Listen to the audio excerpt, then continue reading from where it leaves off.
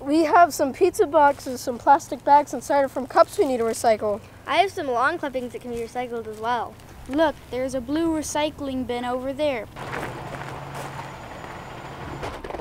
No, those are not recyclable in Richland. When people recycle trash, it makes me nauseous. And I have to throw everything out.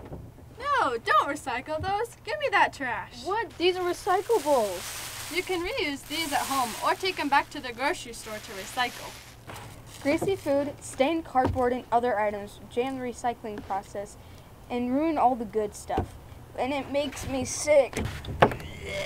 And items such as food waste, yard waste, paints, chemicals, and plastic bags can cause serious problems with the recycling process. Wow, that's a problem. Yes, it's a big problem as people are contaminating Richland's recycling stream with the trash. The recycling system gets jammed, especially with those loose plastic bags, or gets contaminated or ruined with garbage. It lessens the quality of the recycling, and it could end up as trash. So how do I know what to recycle? The best place to find out is to go on the online Richland website. All the information is there on what can or can't be recycled. Food items, candy wrappers, paper towels, and those greasy pizza boxes are trash and should stay out of the recycling stream. And not all plastics can be recycled either. Make sure the neck is smaller than the base. What about glass? That's recyclable, isn't it? Not my blue container. Since everything is commingled, glass will break and become a hazard. Most glass can be taken to one of the recycling drop boxes located around town.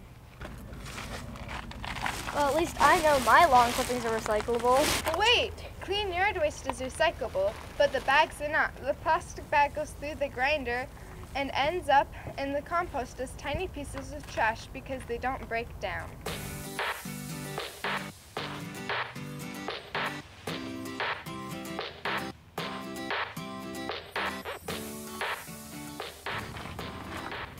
Wow, we learned a lot about what we can and can't recycle in Richland. And that the best place to get that information is on the city's website. And if we want to be good neighbors, we need to make sure that we are careful in what we put in the blue and green containers, because if we are careless, the recycling stream can get contaminated and end up in the garbage anyways.